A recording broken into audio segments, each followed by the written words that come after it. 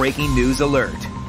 Right now, a deputy-involved shooting under investigation in Seminole County. The scene unfolding early this morning along Riverview Avenue, just north of the 417. Treasure Roberts is there live for us this morning. What have you learned so far, Treasure?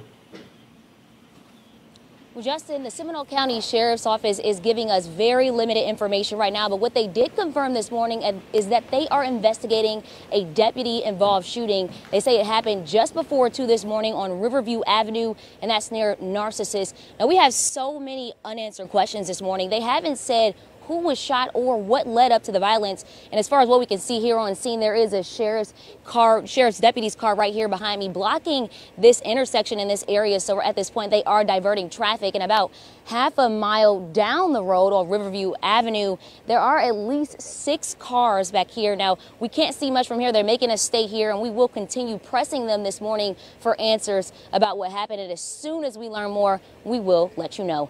Live in Seminole County, Treasure Roberts getting results, News 6.